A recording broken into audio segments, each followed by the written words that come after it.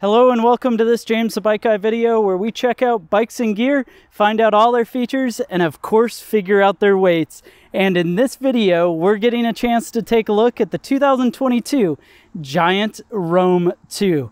Now this is the mid-level version of their dual sport style hybrid, and we're going to go into the features and designs of this super versatile bike. We'll go into the places that you might be able to ride this, as well as find out exactly what it weighs. So if you're interested in checking out this Giant Roam 2 dual sport hybrid, then stick around and let's check it out together.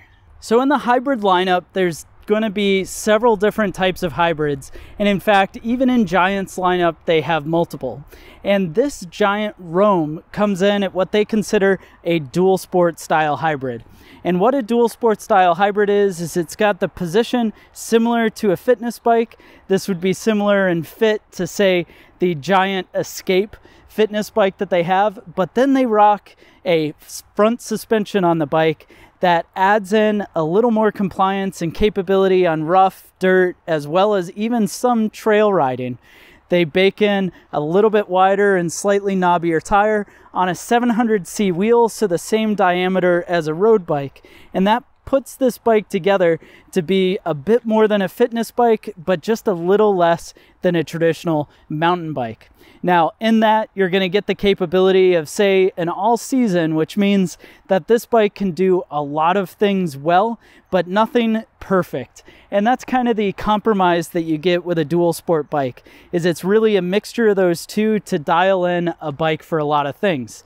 Now, in my opinion, for 2022, the Giant Roam 2 does a really great job at $950 of mixing together some great part specs as well as different pieces of capability of this bike. And we'll get into that and the specs and features a little while on. But essentially, this bike is going to have much of the capability of a fitness bike by being able to run racks, fenders, things like that on the bike. You can even mount a kickstand on this bike. And then up front with that front suspension and a little bit wider tires, it's going to add some durability. So you might choose this bike if you live near some state parks where you want to be able to go ride around, but also take it in your neighborhood. Or maybe you live in a city where you want something rugged and a little more comfortable. This bike would be a great way to get a little bit of additional durability over a traditional fitness bike. So it really mixes in as, say, the SUV of hybrids. Now, the Giant Roam itself, regardless of the model that you get, is going to run their A-Lux aluminum frame, which is a shaped and manipulated tubing aluminum frame. It has all internal cable routing, which I love to see, disc brakes on the front and the rear, as well as quick releases to be able to make it easy to take the wheels on and off.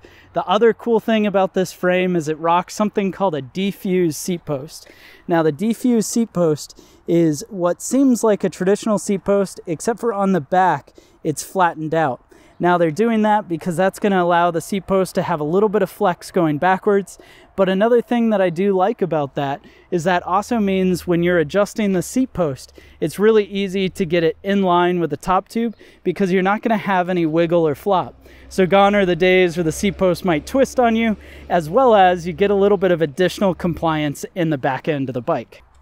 Moving into the cockpit of this Giant Roam 2, we've got all aluminum componentry. So we've got this alloy handlebar going across. It's got a slight rise to it. You can see it kind of comes up just a little bit.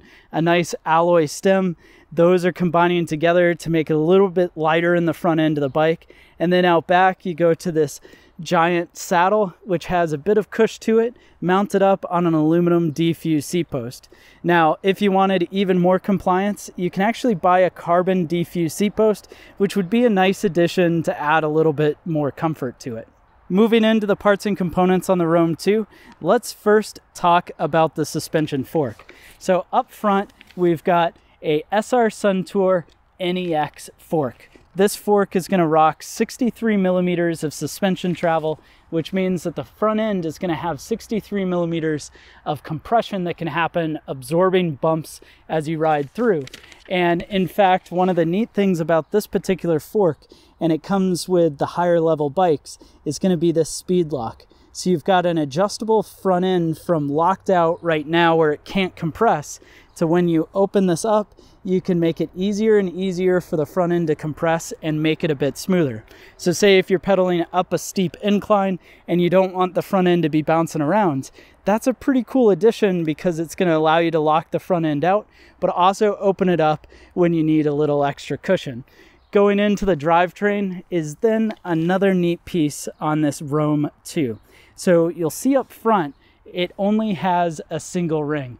And that's on purpose because that's going to make it a much easier drivetrain to run and use, but also a bit more durable because you're taking away one of the failure points, the front derailleur, as well as making things a bit more simple. So you've got a single ring up front, and then out back is going to be the Deore 10-speed rear derailleur. This is a clutch derailleur, which helps keep the chain nice and taut.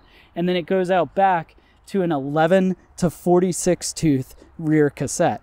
That cassette drives forward to the crankset, which has a 40 tooth chain ring on it, and that means you're going to have less than a 1-to-1 gear ratio, so very easy for steep climbs, as well as a 40-11 should give it enough speed on the flats. And the last piece to talk about as far as parts and components are going to be concerned is the Giant cross-cut tires. These cross-cut tires are going to have flat protection to them, and then they're going to come in a 700 by 42 millimeter width.